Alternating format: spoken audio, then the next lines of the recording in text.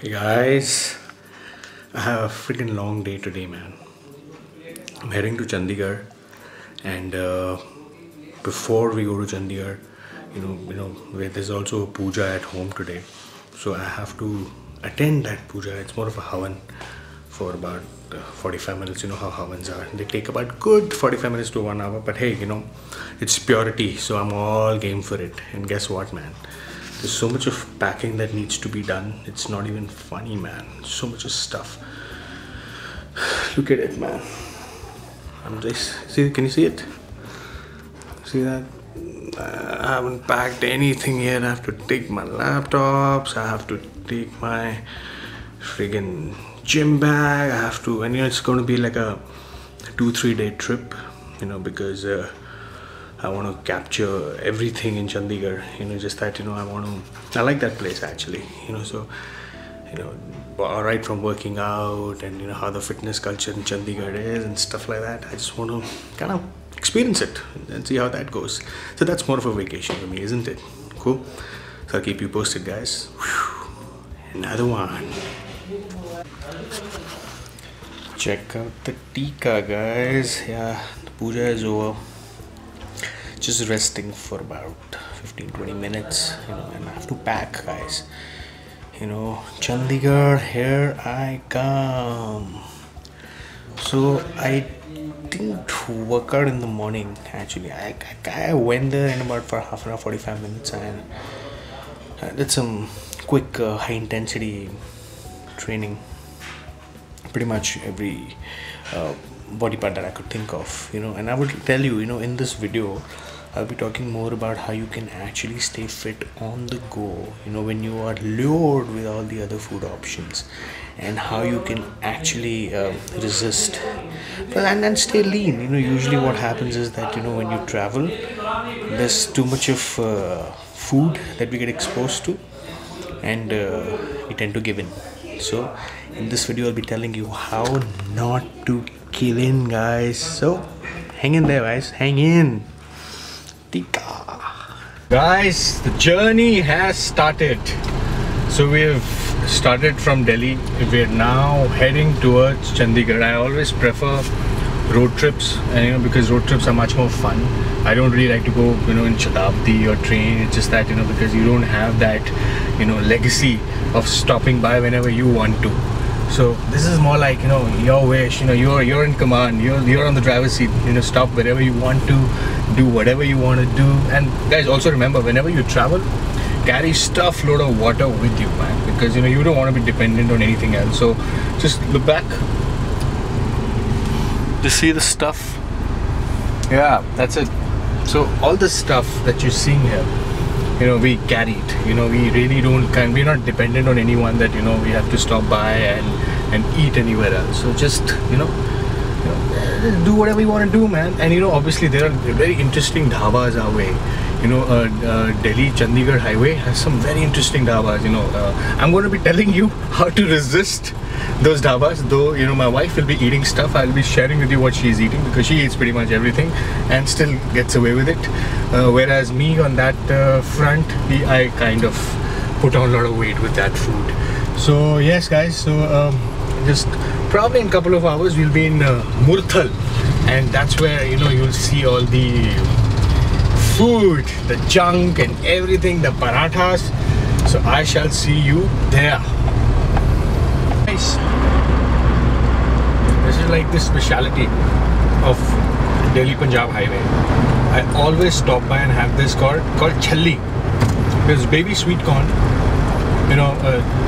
It's so sweet that it can even give sugar a run for its money, and it's damn healthy. I know, but it's afternoon, and excuse me. This kind of food, obviously it's natural, organic, and most of it that I really enjoy about this is fresh, and especially when you're on a highway, you're driving down, you really don't want to kind of get into a mode wherein you have no other option but to eat junk. So this is what can keep you going, a healthy eating option on the go. Sweet corn, fresh and healthy. It's called challi in Hindi. Guys, you gotta learn to enjoy the trip, man. You know, it's like, you know, I always find people, you know, they take their jobs very as if, you know, it's like they really have to do a lot, you know, it's a struggle. And I always tell you guys, unless and until you love what you do, you will not enjoy life. Like, for example, you know, I'm going there, you know, like I treat every trip of mine as a vacation. You know, obviously I try to make it fun and capture it via these vlogs so that, you know, you also get a glimpse of it. You know, life is too short, man. And you know, and fitness is just one part of it, and this is what fitness actually teaches you, to take things easy, man. Don't just take everything too hard. Like, for example, this road, it's a beautiful road, just have a look, see, you know, and Delhi-Chandigarh highway, it's beautiful, it's very well connected, and you know, you can just probably drive around. There's so many interesting dhabas. That's different, that we're not going to be eating on those dhabas, but I'm going to show you what you can have on those dhabas. And by the way, it's not highway on my plate, so I'm just going to show you some stuff. So point is, whatever you do, guys, you know, enjoy that, you know. And you know, even if you're enjoying this, even if you're taking this small challi, butta, whatever, enjoy it. Because you know, the reason why I'm doing this is to kind of give you a glimpse, you know, a life, you know, probably into my life, you know, what exactly it is. It's not a hi-fi life, it's just very simple, you know, things that you can do to stay fit, you know. And what you see is what you get. My wife is the one who actually shoots my videos, so obviously wherever I go, you know, she comes with me. It's about me spending quality time together. And guys, this is the biggest myth in India, that, you know, marriage, you know, makes you put on weight. You know, if you were to see me or see my wife, I think, you know, we both love what we do, you know, and we haven't put on weight. You know, it's when you enjoy each other's company, you know. And you know, usually people give you this crap. Oh, you know, ab to aapki shaadi ho gayi, you're married now. What about kids? Yeah, wo, you know. You only do kids when you want to do kids, yeah. You know, there is no pressure, nothing. Just live life the way you want to. You know, go out together, spend some quality time together. And guys, remember one more thing that I'm going to share with you. Respect your wife's parents, respect her relatives, and she's going to respect you even more.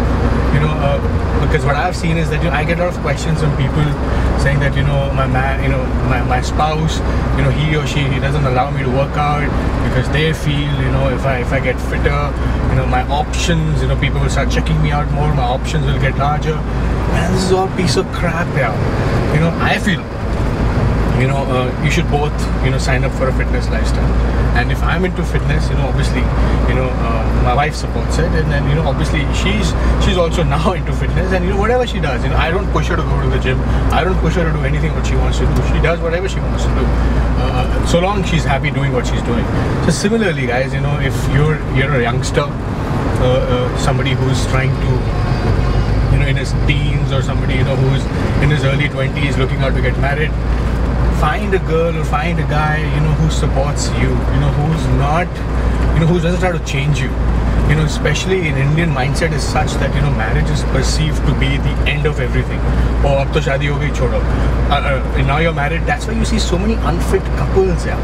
So, you know, that's exactly what we're trying to do, both me and Nidhi. Nidhi is my wife's name.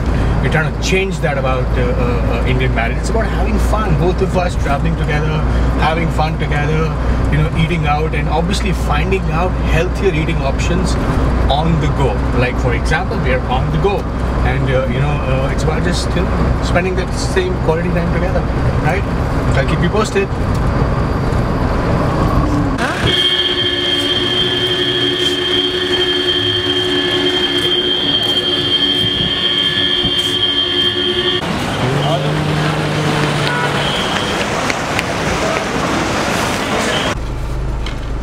Now this is what she is having. Look at that. Paratha, mixed paratha with, what is that?